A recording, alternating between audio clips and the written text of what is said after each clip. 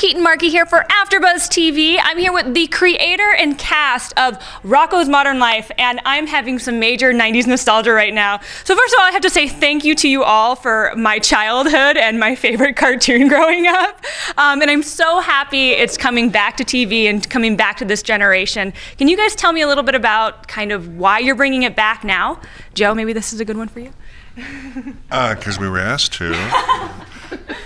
No, it seems to be really resonating with a lot of people, and over the years it seems to age well, and I actually feel like more people know about it now than they did in the 90s, and so it would seem like a good fit for Nickelodeon to say, you know, would you be interested in bringing it back for at least a special for now? Yeah.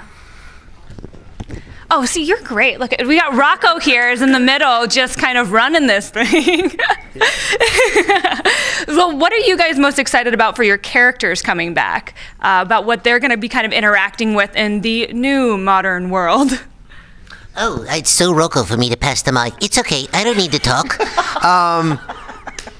As Joe said, it's kind of reintroducing a classic cartoon to a new generation of people, and that includes the people that are of this world. As you know, part of the plot of Static Cling is that, and we can say this, they were trapped in 1996 out in space, and they returned to the modern world with YouTubes and phones and cell phones and technology. And it's weird for Rocko, because Rocko's so Winnie the Pooh-ish. he's just like, what is this thing, you know?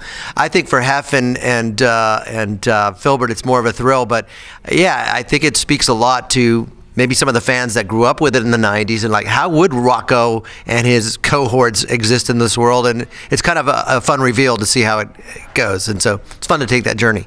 What about Mr. and Mrs. Bighead? Well, Beverly, darling, Beverly has always been very progressive, and so now she's a very progressive feminist, and Ed is up and coming and big in his company, and everybody's very happy to see.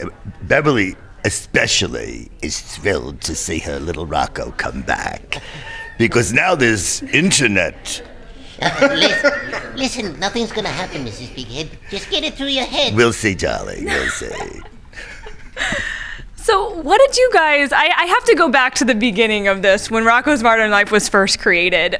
How did you guys create these such unique characters? Like, was it mainly your brainchild, or how much were you guys involved with creating Rocko and Mr. and Mrs. Bighead and kind of who they are?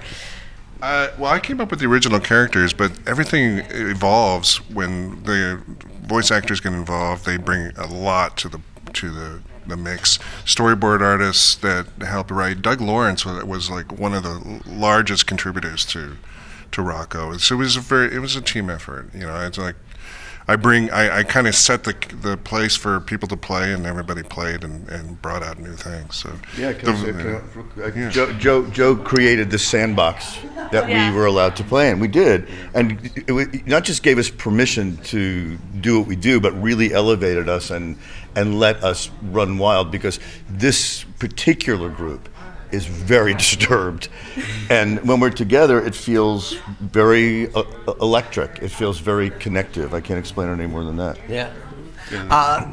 Back to the very beginning, and Joe will probably tell you as well, 1991 or 1990, a person named George Maestri and Nick Jennings is with Joe Murray in a garage in near Sutro Towers in San Francisco. He was a San Jose Mercury cartoonist, and I have to tell a story too beyond this, but we go in, a lot of people auditioning. I'm not experienced. I made a tape. I knew a person who knew the producer, Mark McNamara, I believe.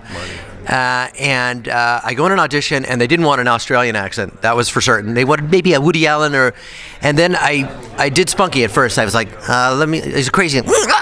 And Nick Jennings leapt out of his chair and said, "Oh my God, you're Spunky." And I'm like, okay, good, I'm in. And I didn't know what to do, and so I just started doing Gene Wilder, like, "Sedative, you are not evil, you are good." And I think that I remember that impressing Joe and everybody else. And I'm like, oh, good, I can stay in the room. And so I think we pulled out a vacuum manual, and I just said, take hose C and plug it into slot A. And they thought, you know what, that sounds kind of cool.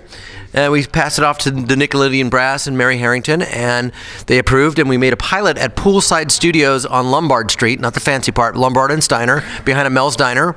And then the rest is history, and the first session we come in, we know it's going to series. Tom and I are pretty green at it, and we come into the first session, and Charlie is there, sitting down, going, blah, blah, blah, blah, and papers are flying up. And he's like, I'm done. And we were like, I don't know what I'm doing. And we went from there, and that is how I remember the origin story. I was old and jaded when they were starting, so I mean, I'm a fossil now. Can we just get on with it now? Jeez. What's changed? Tom and Carlos are like riffing. What's changed? And I'm going, Nothing's changed? nothing. Nothing. I'm a calmer now. In terms of the origin of the story, I remember pretty recently Joe told me a story when he was a kid. He used to sell Christmas trees door to door.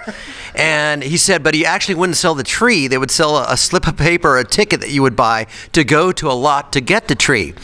But when you got there, the trees were really bad. And I go, Joe, that is so Rocko. So I think Rocko is born out of his child. Because I could imagine going, hello, we're selling Christmas trees. Well, actually, they're not trees, they're a ticket. And it's a really great lot. And the trees are really nice. Cut to. No, that was actually one of the things was so great is that I was able, we had satire, woven through the whole show.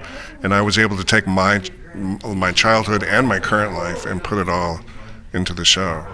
And the fact is that this new special is about a network coming to the creator of the show and asking, can you do a special for a 20-year-old property? So it really all comes back, so you can just pull from experience.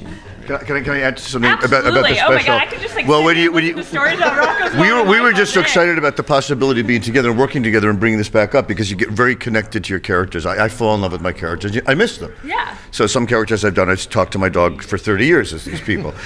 Dogs.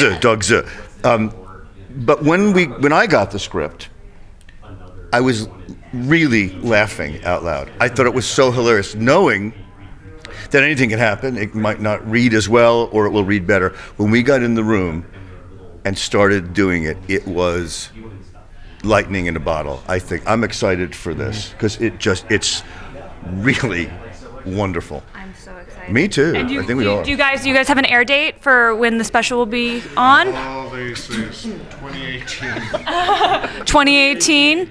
So get excited. Is there a place that we can kind of follow the adventures of Rocko on social media right now to wait till we hear about it, or where can we follow? Nickelodeon. At Nickelodeon. Okay.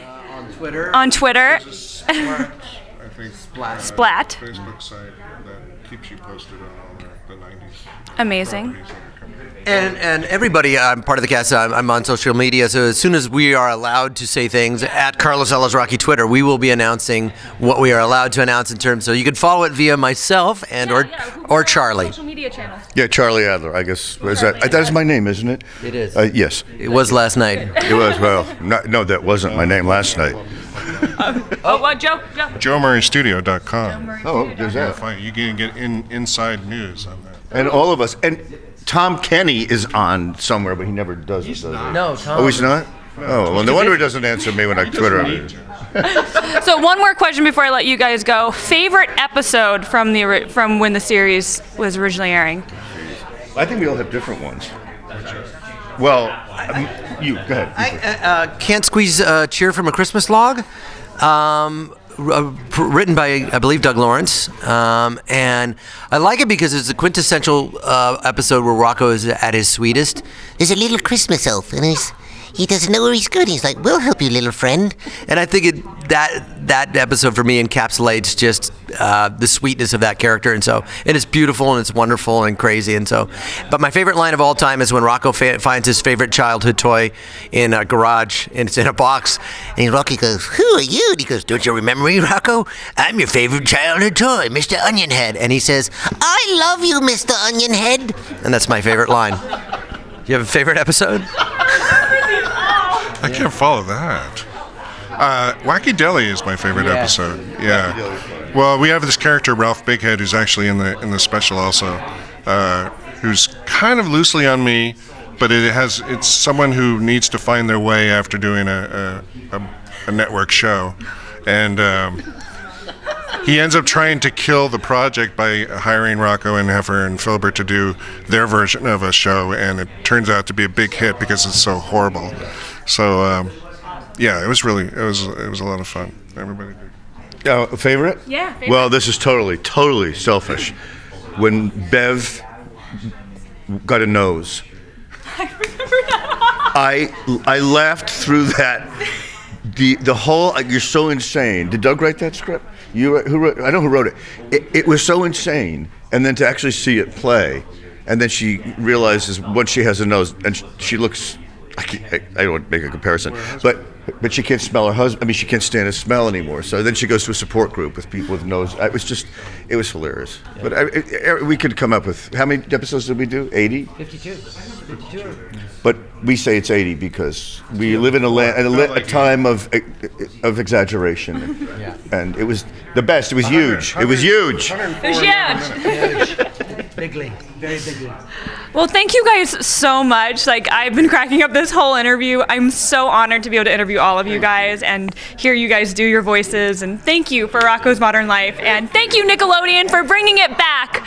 I'm so excited. And have a great Comic-Con, you guys. Thank you all so much. You guys are amazing. Nice to meet you. Nice to meet you all.